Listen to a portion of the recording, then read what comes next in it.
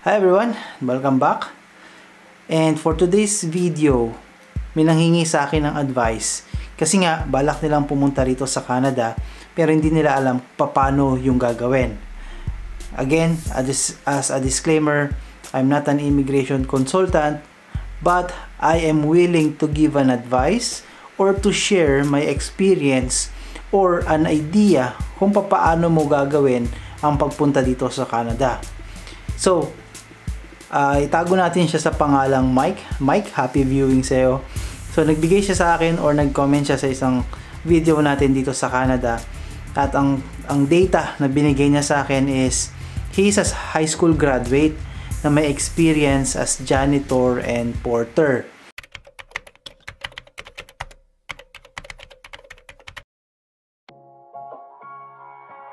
Welcome back po dito sa Buhay, Canada. I'll just talk to them, okay?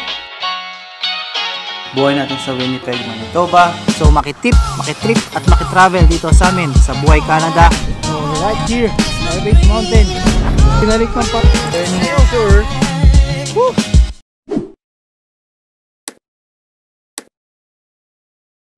At ngayon, siya ngayon ay nagtatrabaho sa isang car dealership, sa isang car parts, and now he is a supervisor for 8 years.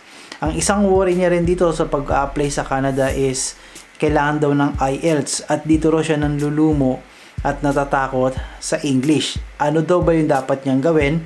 And nagpapa-advise siya kung ano yung pwedeng gawin at kung ano yung agency na pwede niyang lapitan. So again, I'm not an immigration consultant, but I am willing to share to you kung ano lang yung nalalaman ko, kung ano yung mga na-experience ko dito sa Canada at kung sino-sino yung mga nakilala kong tao na posibleng ganun din yung nangyari sa'yo, ganun din yung sitwasyon mo.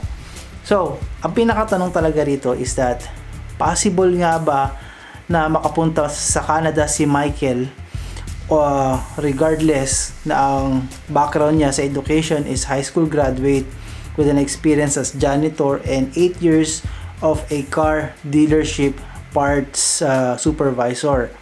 So based on the data na nabinigay niya sa amin or nabinigay niya or shinare niya sa atin, high school graduate, medyo mahihirapan, medyo may slim chance tayo makapunta dito sa Canada, especially kung makikipagsabayan tayo doon sa mga nakatapos.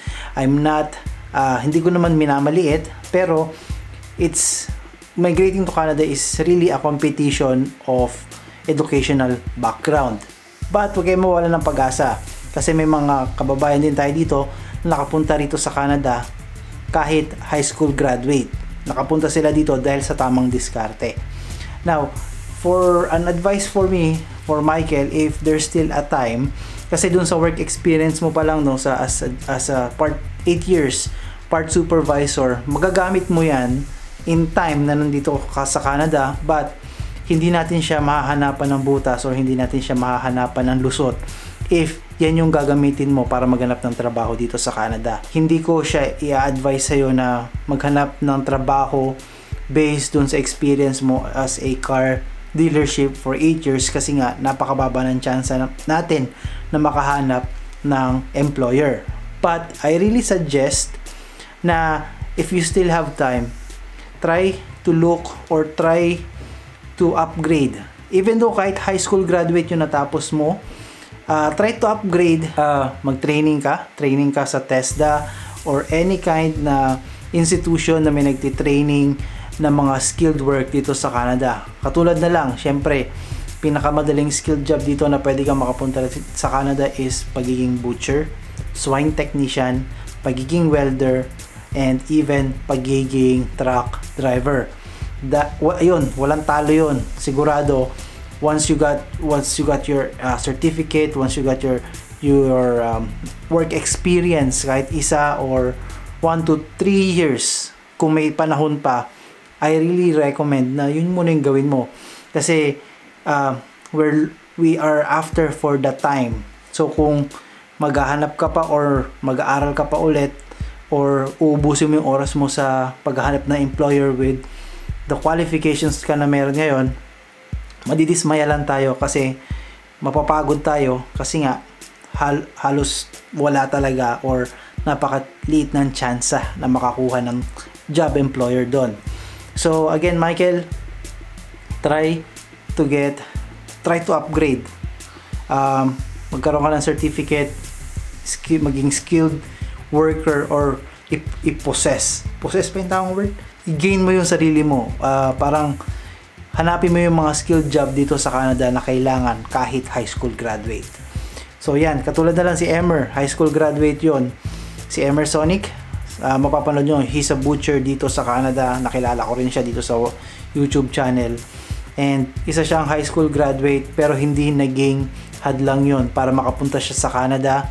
Naging butcher siya, at pagiging butcher with those work experience, yun yung naging access niya para makapunta, makapag-migrate, at para maging permanent resident dito sa Canada.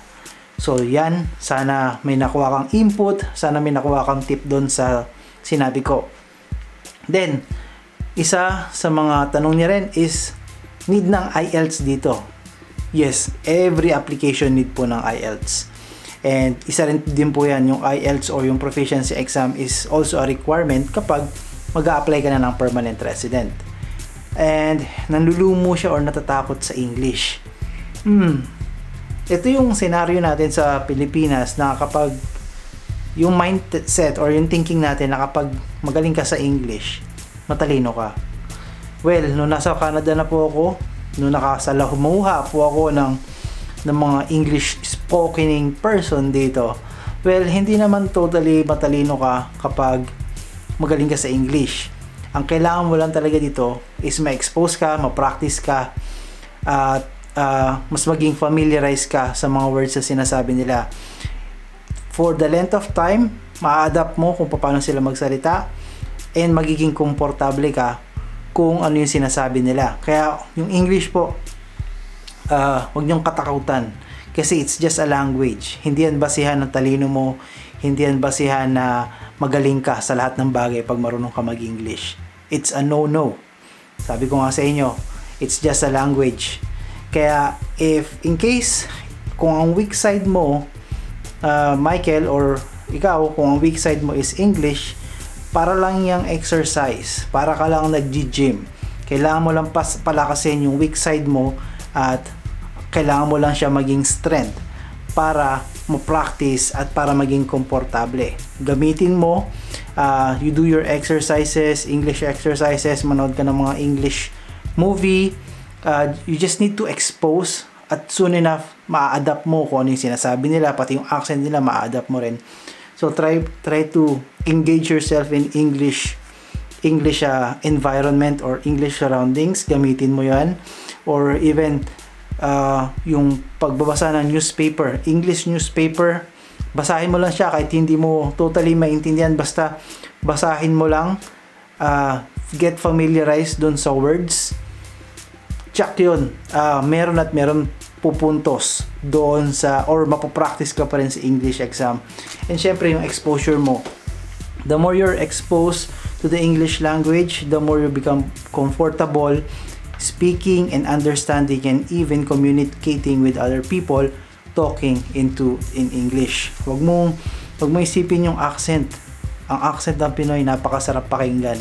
Sobrang natural. Hayaan mo yung mga nasa tabi-tabing mga teacher dyan na nagko-correct sa'yo. Just do your part. Try to practice your English, and soon enough, hanggang sa makuha mo yung komportable kang gamitin yung English language, good tayo doon. G tayo doon, or goods tayo doon. So yan, siguro yan lang yung may advice ko sa'yo, Michael. So again, try to upgrade your skill, papunta rito sa Canada, maging komportable ka sa English, and soon enough, planuhin mo kung ano yung diskarte mo papunta, dahil hindi hadlang ang pagiging high school graduate para hindi makapunta dito sa Canada. Nasa tamang diskarte, nasa tamang pag-aayos ng plano, at syempre yung pananalig sa Panginoon na lahat ay imposible. Everything will fall into your plan, basta planuhin mo ng maganda, basta susundin mo kung ano yung nasa puso mo at kung saan ka magiging masaya. Parang maalala mo kaya, no? So that's it for today. So sana po may natutunan ka, Sir Michael. Sana may nakuha kang tip or may nakuha kang piso tip dun sa sinabi ko. So yan. So ito yung klase ng weather na aayawan mo. Kasi ayan o, tumutulo. Ibig sabihin, basa. So yan, ginamitan ko na yan ng shovel. Ito yung resulta. Tapos yung texture ng yellow niya, o yan o. Talagang ano siya eh, yellow talaga eh. Pwede mo ilagay sa halo-halo to eh.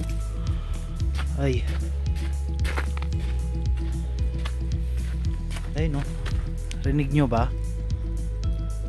Tubig ang dumadalo, hindi snow. Kung makikita mo yung pagkakumpara mo, ayan o, yung yellow. Ito yung part na talagang madulas na kailangan nating tiktikin. Kita mo yung diferensya. Ito madulas to. Kailangan mo ng roller, ano to, ice skate ng labas natin dyan. Ito yung patak na ngayon is pumapatak. Ayan o, tubig. Basa yung gate namin. So pakatay kadiha. Yan. So bali, kailangan mo na magtik-tik ngayong araw na to. Sabi ko nga sa'yo, ito yung part na talagang at ang delikado nito is yung sa mga sasakyan, lalong lalo na kapag hindi naka winter tire. Malapit sa disgrasya itong klaseng weather na to. And talaga nga naman dapat makapagsaboy na sila ng buhangin sa mga kalsada kasi nga delicates. So ito yung itsura ng labas namin ngayon oh. So bali tuloy pa rin yung school. Yan itsura ng labas namin. Kasi malaki may Christmas tree dyan sa gilid. Tapos ito simbahan.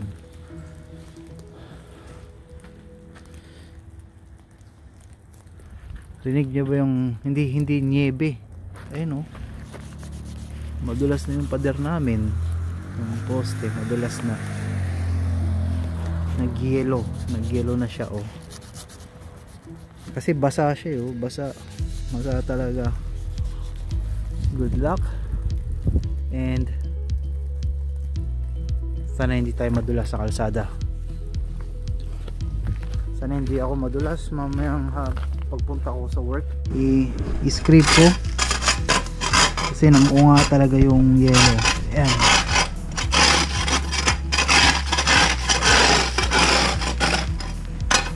Scrape ko to para hindi madulas.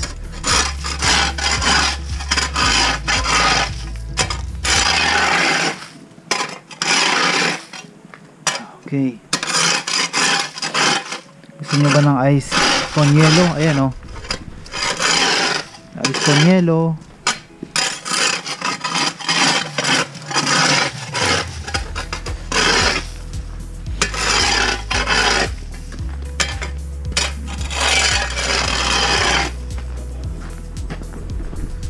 So bali pag hindi ko kasi ginawa to, baka madulas or may tendency madulas yung mga bata pag pumunta rito or maglalaro. Kaya naman kahit pa paano tsaga-tsagain mo, lalong lalo na pag may bahay ka. Naku, madulas tong mga to. Kaya ito yung natutunan ko nung nag-travel. Kailangan mo siyang tanggalin na mas maaga para iwas disgrasya.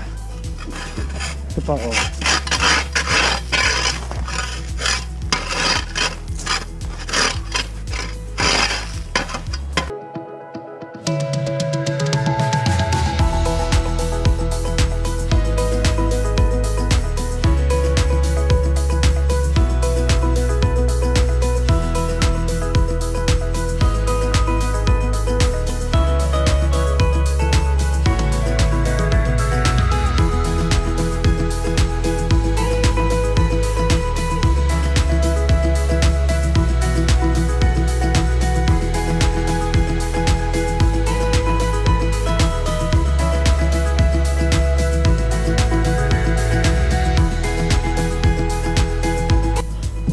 So yan, okay na siguro yan. Tingnan mo to, oh.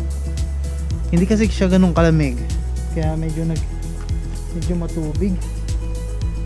Kaya yan. So every time bago ako pumasok, sinisecure ko na yung walkway nila Aisha and ng mga bata is sisiguraduhin natin hindi madulas. Kasi mahirap na, baka madisgrasya sila. Naku, hirap pa naman magkasakit ngayon. So yan, bago ako pumasok, kailangan naka-shovel na or secure na yung mga dadaanan nila.